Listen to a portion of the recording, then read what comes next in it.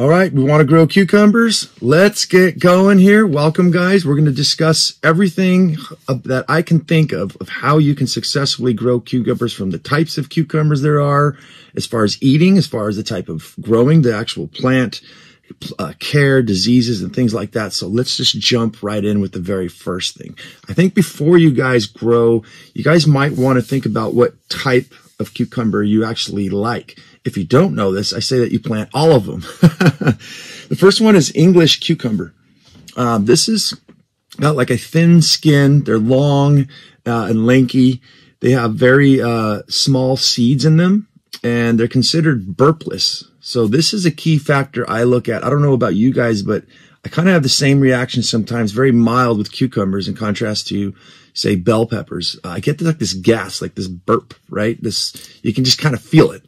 Some of these are a lot less, I would say, not invasive, but a lot less, they're more digestible, basically. And English cucumbers are one of the best ones, I think, that we can consider when it comes to that.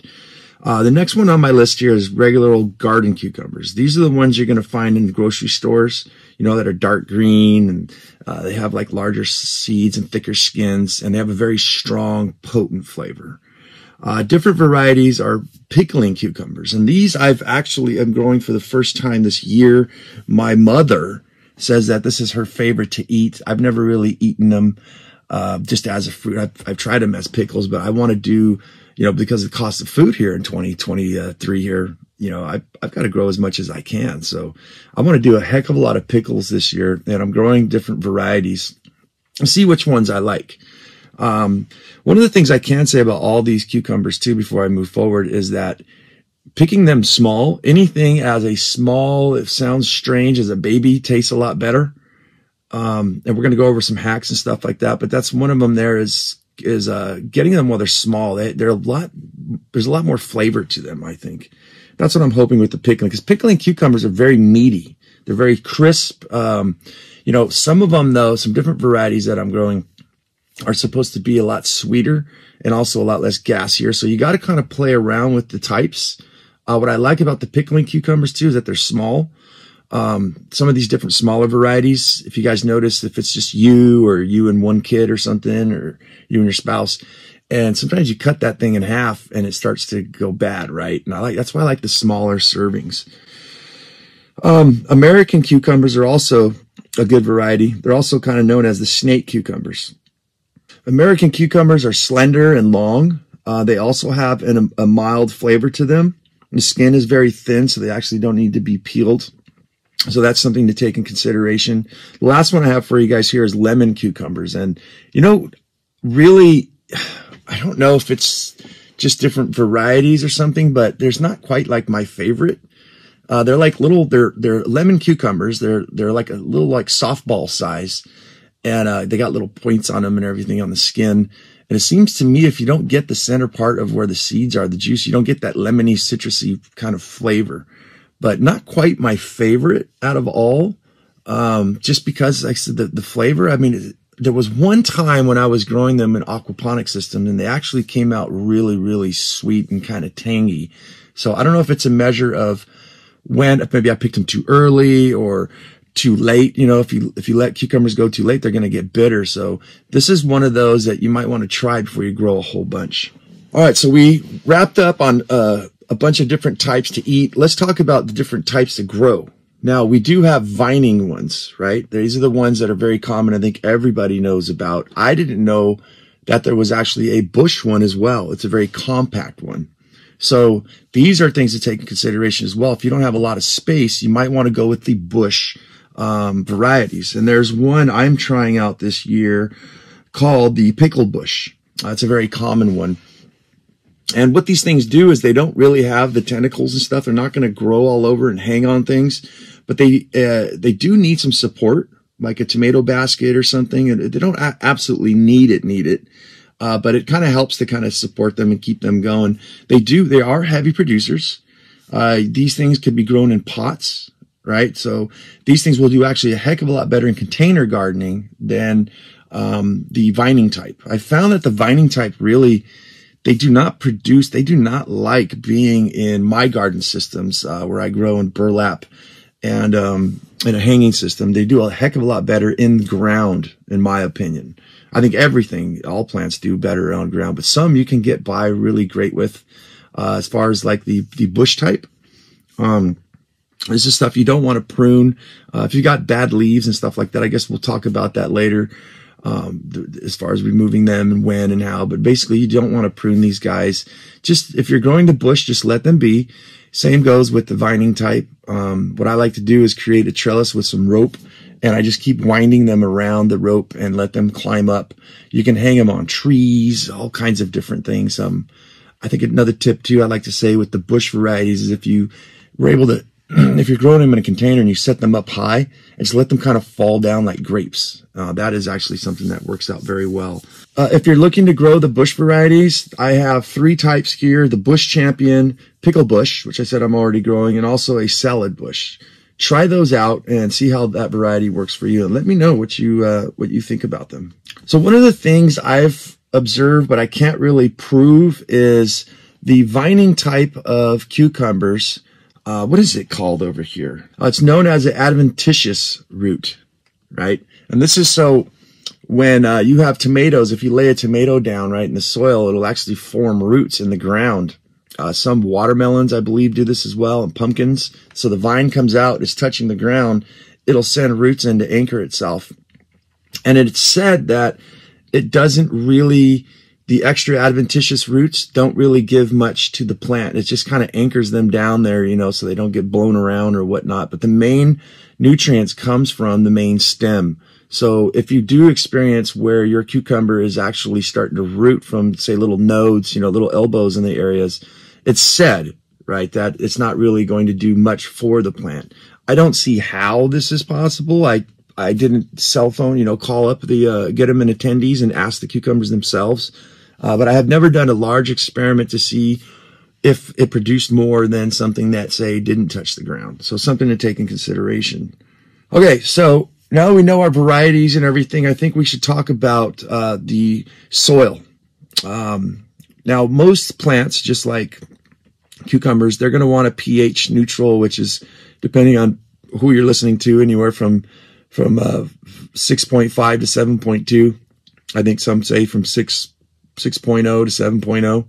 I say around 6.5 to 7.2. And the pH balance means that whatever soil you have, if you're growing in your backyard, there might be acidic or alkaline. And that means you have to amend things. You have to get that soil balance. You may have to throw some lime in there or something like that. So a lot of people don't realize too is that, especially if you live in a tract home, they scraped that land and they took all the topsoil off. So you're down to like bare land. You don't know what you're getting. That's why I always consider telling people, if you're going to start out gardening, especially if you're a beginner, go for a container gardening.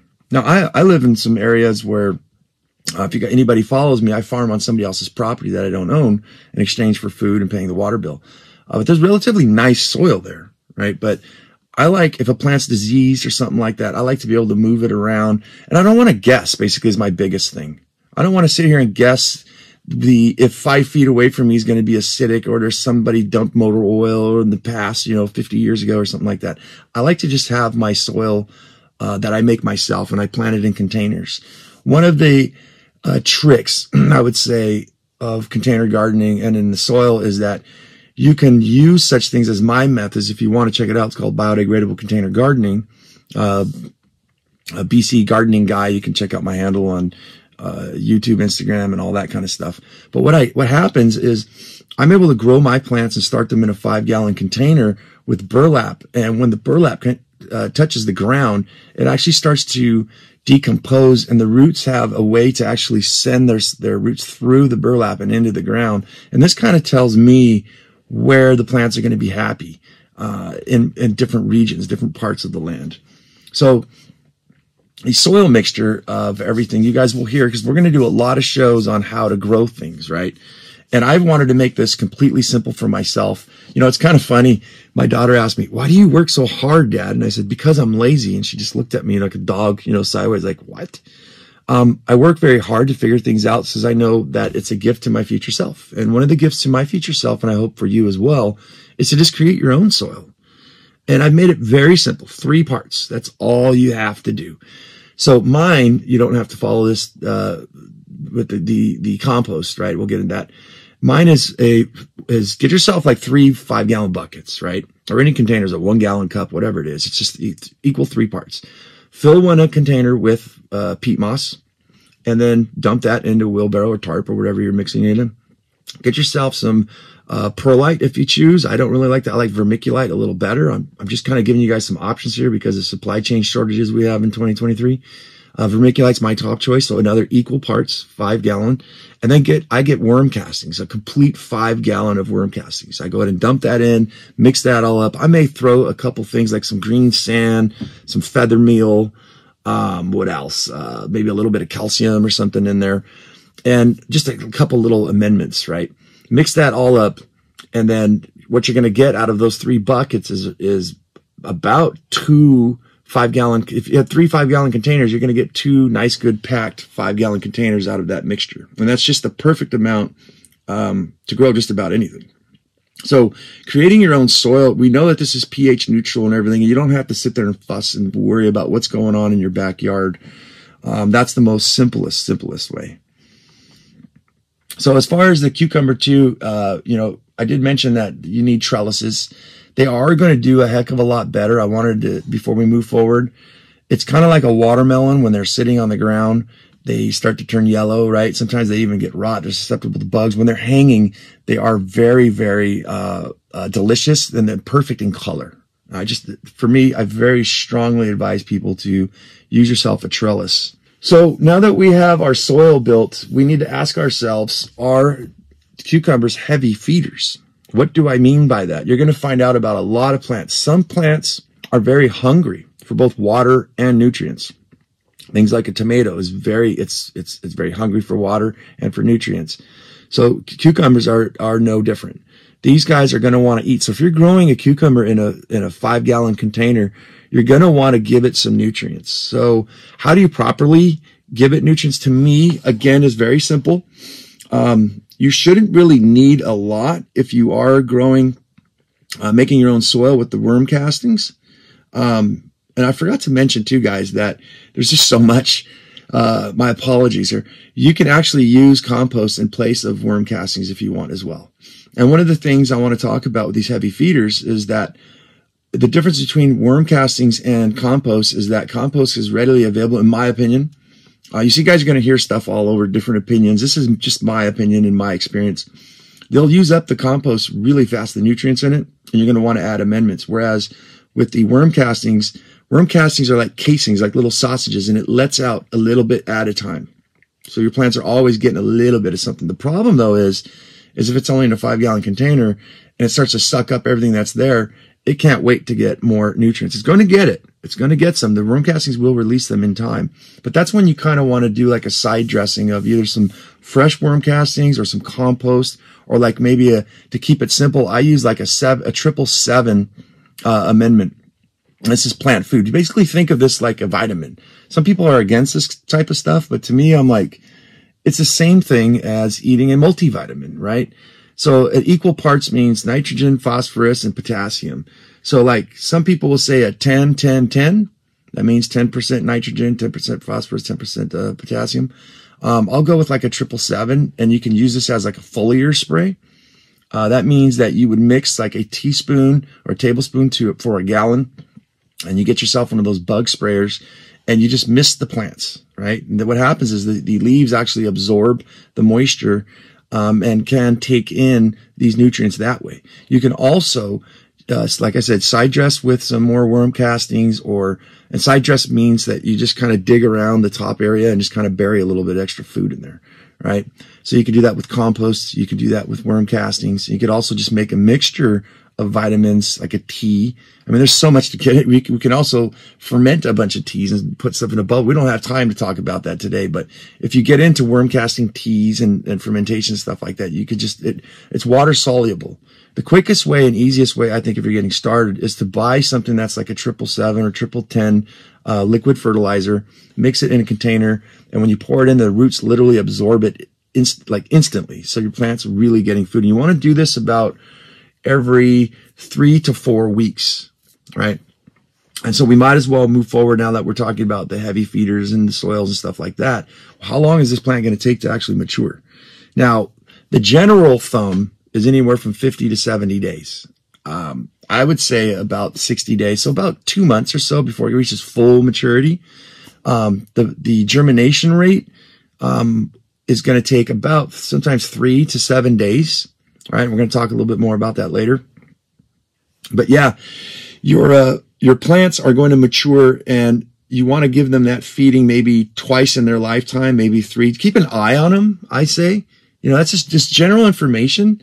To me, it doesn't fit, because if you live in a place like Florida or basically a place where it rains a lot, and you got your stuff outdoors, it's washing nutrients away. So you kind of have to keep an eye on your plants. You'll see them vibrant green. To make it totally simple, that once they start to turn a little yellow or light lime green, whatever, you can kind of tell that they're kind of hungry. They're telling you something, right? So go over there, give them a feeding whenever you think that you need to. Just be careful not to overfeed. You give too much nitrogen, then you're not going to get blossoms. You're going to get this huge amount of growth, right? So you need to understand the difference. We'll talk about that a little bit later. Okay, so now that we have our cucumbers all set up and we have them feeding and all that kind of stuff, we actually need to kind of worry about what are pests and diseases. Now, the only one I have experienced so far is aphids, and they are the devil. They are evil incarnate. No, they're not personally evil, but they multiply. These are nasty little creatures, and they will start to really mess with your plant. The ants will actually come in and defend them. You see, the aphids will suck on the leaves to get any sugars out of the plants that they're photosynthesizing, and they'll actually get this little tiny, how could we say, like a pea little gel. It's just this little tiny pod. It's sugary. It's sweet. This is the sugar passing through the aphid, and the ants love that, so they will take care of the aphids. They'll actually farm them like cattle. They'll protect them. They'll actually move them and place them in different spots. And they work in a symbiosis here. It's very interesting. So I can tell you with aphids, one of the things that you'll want to do is you're going to want to spray with water. If you do get a mild infestation on there, the best line of defense you could do is plant something like a brassica. One of the things, what is a brassica? This is the cabbage family. So aphids, what I find, will go after cabbages a lot quicker than this is their preferred food. So what I'm saying here is a decoy. So you're going to plant, say, some Russian kale, or in my case, I did daikon radish. And what I did is put daikon radish in the ground. This is just going to rot. And this is, I'm not even going to eat most of this stuff. It's just going to rot and create compost naturally. That's a whole building soil thing that I want to talk about in another podcast. But the aphids, if you plant these around, especially in container gardening, again, you can start adding stuff all around that different plant that you have, in contrast to growing something, say, in a raised bed or where it's crowding up, basically. So a lot of these shallower roots can be grown in pots, and you can kind of place them around as a defense mechanism, as a decoy, as I said. Slugs and snails is another big problem that you can have. This year in 2023, I live in San Diego, North County. It's just preposterous. It's insane. They're everywhere. I have a jacuzzi in the house I'm renting here, and they're climbing in the jacuzzi. They're in our tennis shoes. They're climbing up the walls. They're on the windows. Slugs and snails everywhere, right? So the only line of defense you're going to have with these guys is going to be like something like Sluggo Plus, which is supposed to be something natural, right? Full of iron, I think it was. I don't know if I trust it, but these guys are very difficult, very difficult. I even, in my way of gardening, the biodegradable container gardening way, I have a lot of stuff that's suspended off the ground, right? And I use such things as different types of paints and like axle grease and stuff like that and any penetration, any place where where a post touches the ground, it is sealed with these kind of sealants, so that when the ants and the slugs go to climb up, they don't like the chemicals, and they'll literally stay away. It's like a blockage, right? Like a dam, basically a gate where they won't cross. That's my first line of defense for them. But get this, guys. It wasn't last week. You always learn something new in gardening. I got hit in the shoulder with a slug, and I'm in my greenhouse. And my greenhouse, I said, everything's suspended. It's not touching the ground. I shouldn't have to worry about slugs. They're climbing up the plastic onto the ceiling and then falling down onto my plants. So these guys will start causing leaf damage. They'll start eating your fruits. Very nasty little creatures. Something you're going to have to contend with. Now, I have experienced spider mites, and it was very interesting. They were actually on a tomato. Spider mites, they look like these little tiny orange crabs, reddish color, and they cover up the plant with this web and like literally just like cocoon. They start to cocoon your stuff up. Interesting that I waited about 3 days. My tomatoes actually died because of it though, but this little black beetle showed up. It's like the size of a pinhead.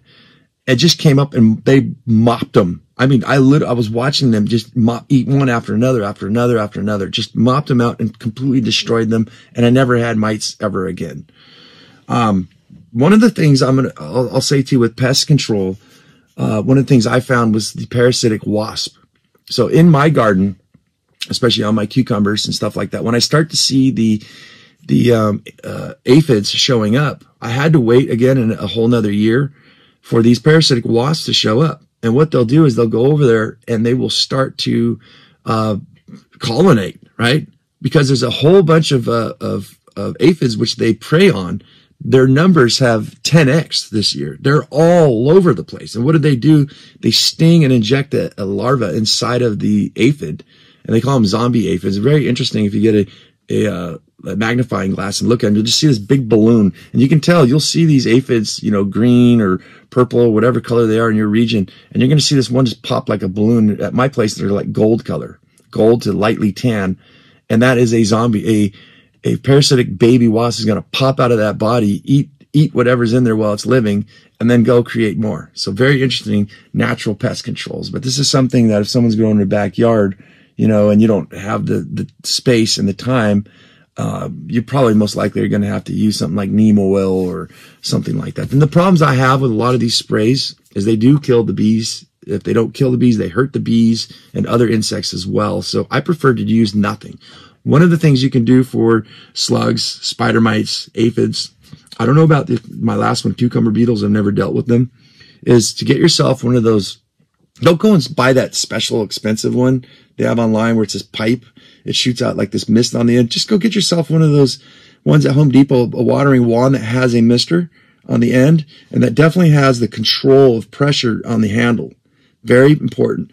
So what you're going to do is you're going to stick that head that's in a swivel as well. I'd like to recommend, that the head swivels back and forth, and so you can put it straight up or at an angle. You're going to stick that head inside your plant and lightly mist, like a mist until the leaves aren't getting bruised, right?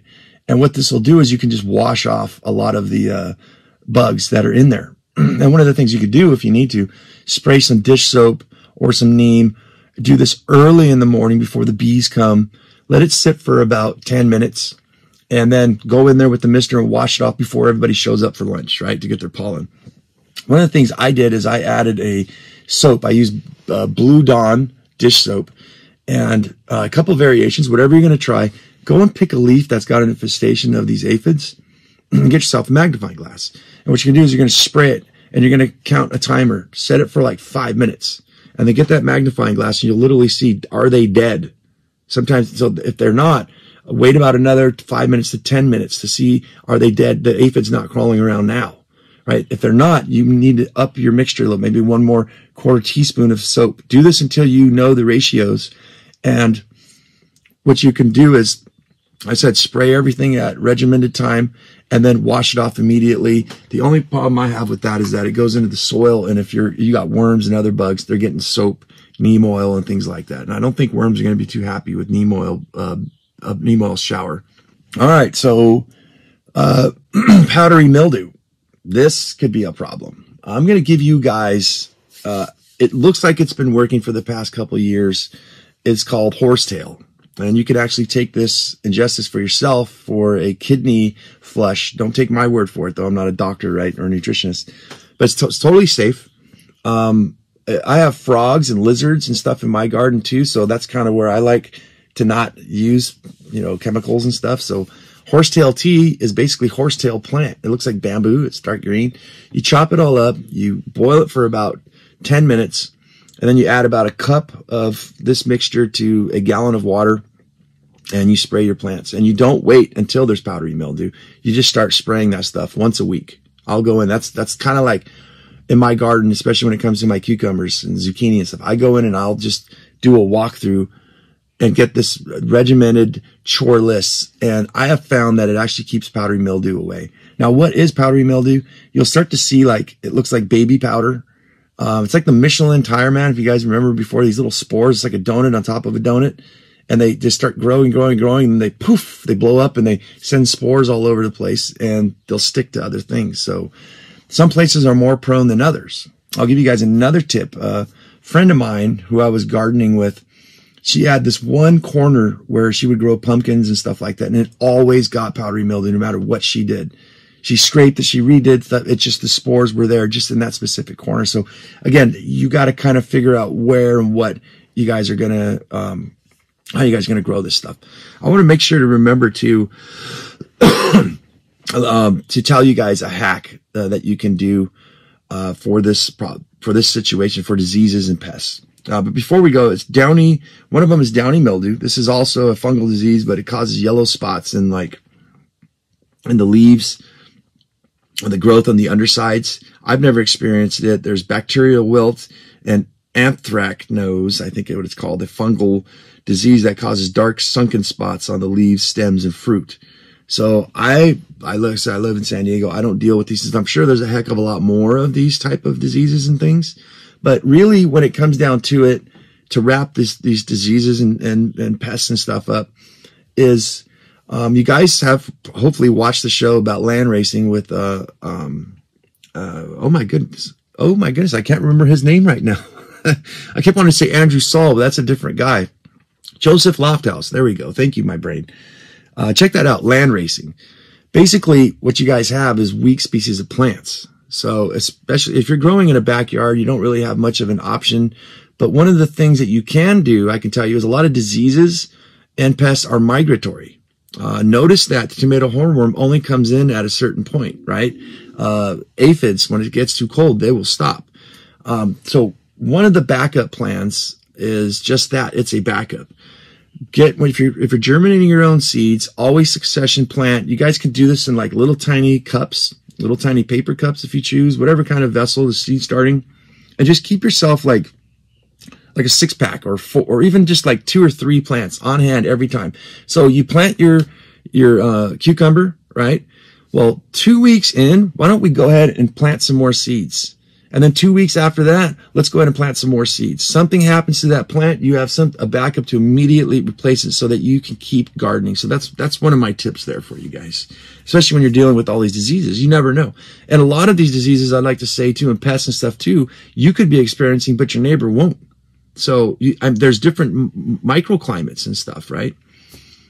Microclimate meaning that if you had a wood fence on your south-facing wall and your neighbor has a brick fence, that brick fence is holding solar heat. It's irradiating heat all day. So his backyard is actually going to be hotter than the natural insulative purposes of the wood fence that you have in your backyard. And this changes everything. The environment for which the diseases will live, the pests, the way your plant's going to grow. So many things to take into factor. That's why I say we can't just generalize everything here. So, one of the things I would like to say too is water before we move forward.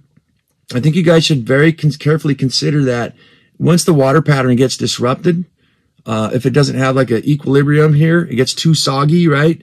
Your plant kind of gets screwed. It's in the summer, if your plants dry out once, especially in a container, they're going to most likely die or get sick. And, it just messes with their immune system. So one of the things I do recommend is that you either get one of those water hoses that has a timer that goes on the spigot that you just turn. And then you're going to have to keep playing this. Nobody could give you a generalized idea, if you live in a hot area, a mild area. But basically, it's a little clock thing that you can just turn, say, to 10 minutes, 5 minutes, 1 minute.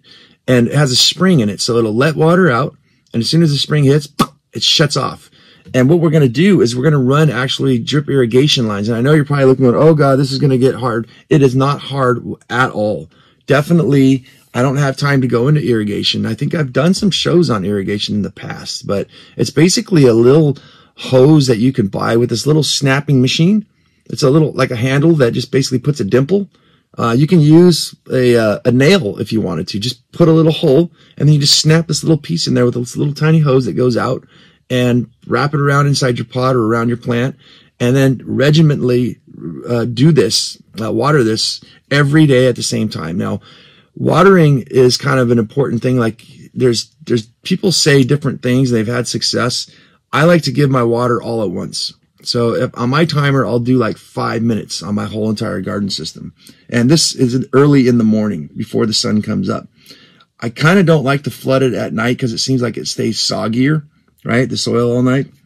And this is a feeling thing. This is what's awesome about growing your own food is you'll kind of be in connection with it, and maybe you'll feel different. Maybe you'll feel like doing it at nighttime. I don't know. But the best thing I think to do is keep that regimented water, because if your plant doesn't get enough, it's going to dehydrate for one, and it's going to mess with its immune system, and it's not going to do too well. But you could even move forward to having that hand timer. Do what I do, where I have a little battery timer, and it's got like 6, I think, different adjustments. You can set the time with the clock. You can set what time the water goes off for how long, for how many days, and things like that. So I like to automate everything, especially if you guys are busy. You know, you own a business, you're working like me, you got a family. These are things that will help you out tremendously. So one of the things, questions I've gotten was, should I just clone my cucumbers? Meaning that you can literally just cut like a branch or a sucker off, like a tomato, if anybody's familiar with that, stick it in some water or some root hormone or aspirin in water. There's many different honey. And basically what it means is not like cloning with DNA. You basically just cut a leaf with a node on it, meaning the little tiny, like elbow, stick that in some water, it'll actually start to root, and then you can transplant it. Now with tomatoes, I would say, yes, this is awesome. With basil, I would say, yes, this is awesome. I literally just cut them, stick the sucker inside of a glass jar, and bam, roots show up. I take it out and I simply plant it. No chemicals, no nothing. That's the definition of cloning. Should you clone or not? Given that the fact that that cucumbers grow very quickly, with a temperature range of around 60 degrees, it's going to be a little slower. They are heat-loving plants, so around 70 to 90 degrees or 80 degrees, you're going to get a lot better germination. I think closer to 90 and stuff, that's when you're going to get damage to the seeds. The soil's just too hot. I think like the optimum is like around 70 degrees, but you know, it's very rare that your soil, if you're direct sowing in the ground, meaning just planting in the earth in the ground, is going to get very warm. Right. And if you're growing in pots, it's going to fluctuate. You know, it's very rare the soil gets to 60 to 70, again, depending on where you live. So I like to wait until the time to sow my seeds, until the outside temperature is at least in the 50s, and it's going to maintain there. And I have had no problem with my seeds popping, at that degree. I actually have a meat thermometer. Most kind when you smoke food, right, meats, and you stick this little needle in there. I actually do that to the soil to kind of test it out to see where it's at. And believe it or not, a lot of people don't know that even if the air temperature goes down, the earth usually stays at a optimal range depending on what type of year, like around 55, 60 degrees sometimes, depending on where you're at. So you can kind of cheat test that with a meat thermometer. But that's basically what I do, is wait till temperatures are around, the mid 50s or so is my ideal for growing. So yeah, to conclude with this, I don't think that cloning is actually that necessary. It's a lot of work. It's actually not a lot of work. It's just that the seeds will pop, and if you're succession planting, just throw some seeds in a seedling pot, and it's a heck of a lot easier, I think, and more natural. Oh, so speaking of temperature, some of you people I know we have listeners from all over the world too, is, you got to think about where you live. I used to live in Oregon coast here in the United States. And, it was very, very cold. There was years where it was like 30 days of summer, and that was it. Then it went back down to cold. I was like, no. So if you live in a place like that, you might want to consider doing it the prosthetic way, is the way I like to joke about it, is using a heating pad and get your stuff started early. That's the tricky part though, is if you put your plants out, which I know people this year have done that with like tomatoes and cucumbers here in San Diego. They did them in like February. Well, a freeze snap came back in March and killed everything, right? They had to start all over again. So if you're going to grow cucumbers and stuff like that in the cold climate, this is where it gets very tricky. You're going to have to time it right. So remember what I said, you need to plant a lot of different a succession plant a whole bunch of them every few weeks. So you always, in case something happens, you can just replace it.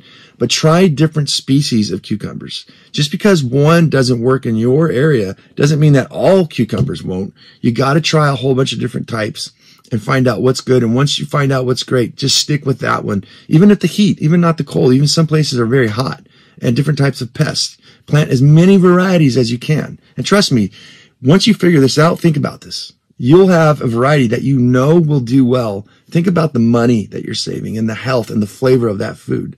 Is it worth all the trouble? In my book, heck yeah, right? So I've riddled this show with most of my hacks here and there, and I kind of spent them all. I'm at the end of my show notes here, and I'm like, oh my God, we're talking about companion planting, using trellises, to use a trellis or not, starting seeds indoors, consistent watering, use of milk to combat powdery mildew. I kind of don't think this one works very well. I don't know. Let me know if it works for you. This is basically where you just mix like a 50-50 of like milk and water and spray it all over the mildew. I prefer the horsetail before anything even starts. Neem oil works actually pretty good, but you don't want to leave it on your plants. It gets all sticky.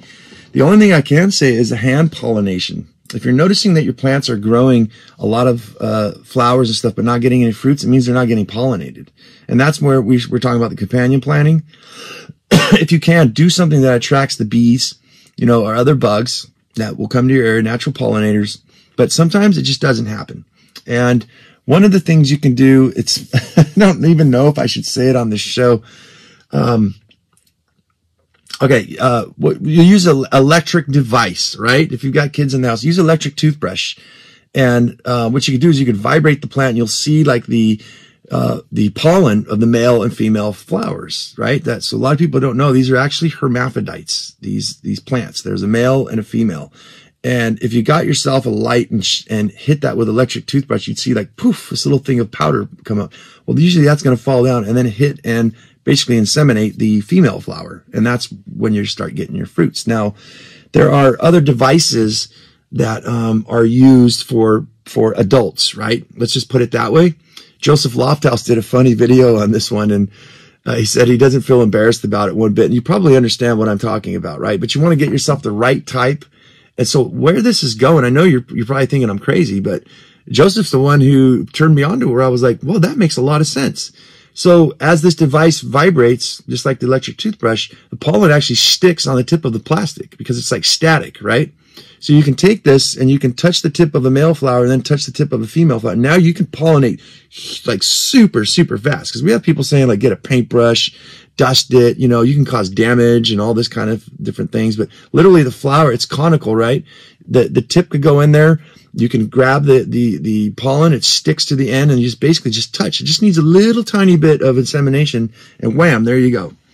The last thing I can say after that weird one for you, if you're not gone now, is harvesting regularly. So, as I said, anything, usually a young baby like microgreens and stuff like that, tastes a heck of a lot better than a full-size plant, or vegetable, or fruit. So the more you harvest, the more that plant's going to want to produce fruit or vegetables, whichever we're going to call it here. But the more you pick, it's saying, well, I need my survival, I'm going to produce more, right? So it's kind of an evil trick that you do with your plant. I kind of like to just mentally tell the plant, like, look, I need to eat from you, but I'm going to save your seeds and actually make sure and tend to these babies, that make sure that they're going to grow. So it's a symbiotic relationship between me and you.